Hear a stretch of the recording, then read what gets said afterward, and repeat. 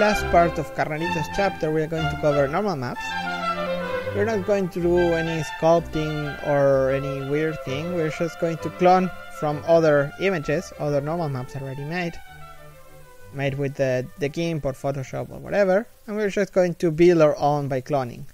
Yeah, it is cheating, but who cares? CG is about cheating, right? So the first thing we're going to need is 2 UV layers. The first one is going to be where our main UV is, where our textures are going to, the texture we paint is going to be there.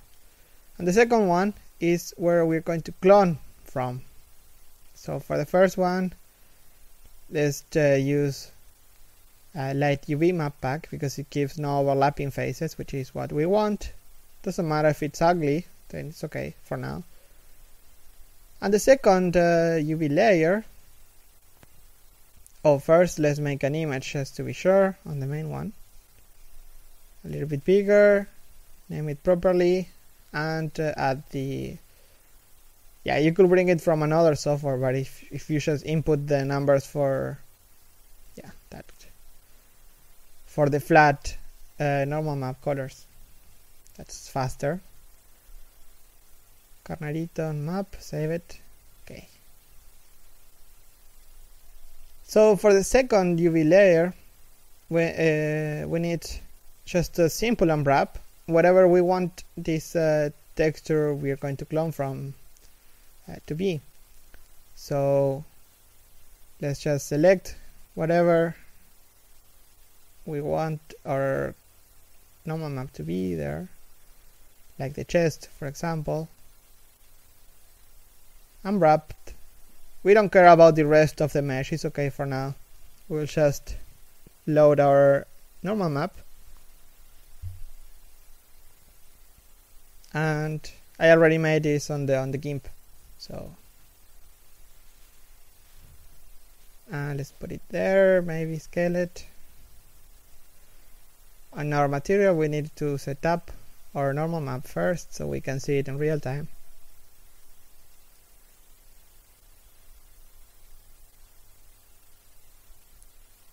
There. Normals.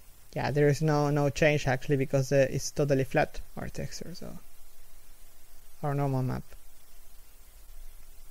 So that's it. Now we can start painting. We should switch to, let's take it a little bit, and then we switch to the texture paint mode.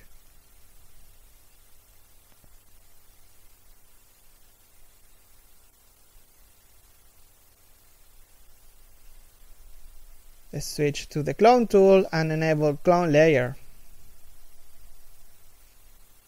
But we need to tell Blender which layer we are going to clone from. We do that by clicking on the little icon, texture icon there, on the layer we're going to clone from. So Blender will now clone from this layer into whatever is our active layer, which is the first icon on the left, that one. So now Blender will clone from the second layer into the first one. So just set up a nice brush and just paint over.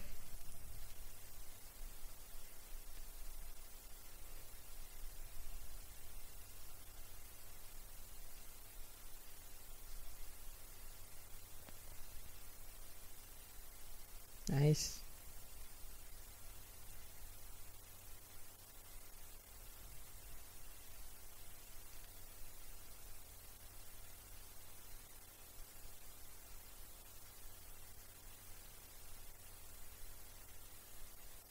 So we can do the same with another part of the body.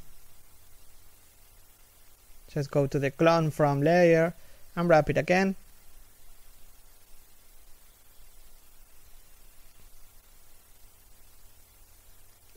Make your normal map look good, how you want it, and go back to the main UV paint.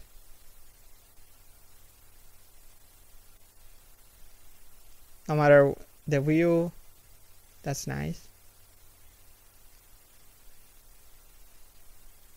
You can go back, scale it a little bit to make some more big shapes there.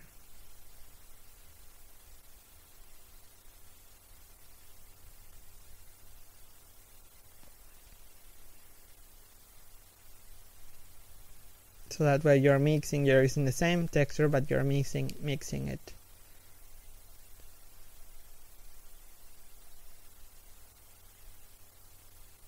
So let's repeat the process for the leg.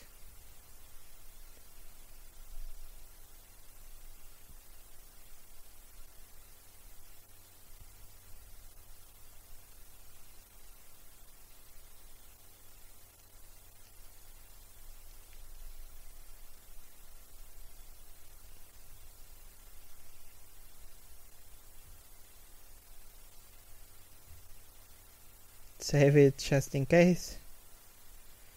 You can see that how ugly the main UV looks, but on the 3D view it looks okay, so that's more important.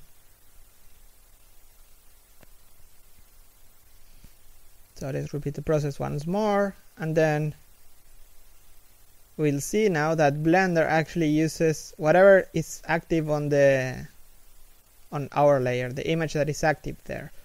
Now we only have active this normal map snake skin or something.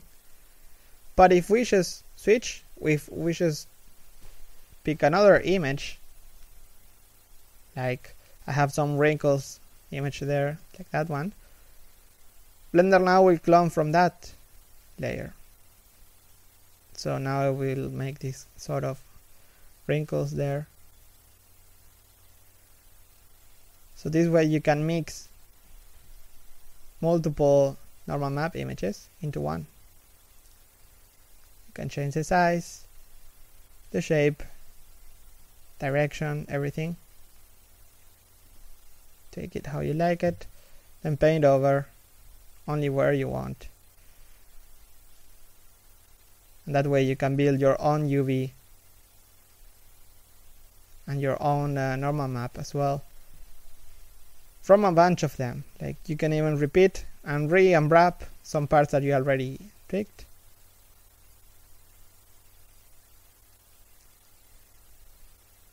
This way you build your own normal map from others. And of course on the Blender game engine it looks exactly the same. Whatever looks on the 3D view, it will work on the game engine as well, on GLSL of course.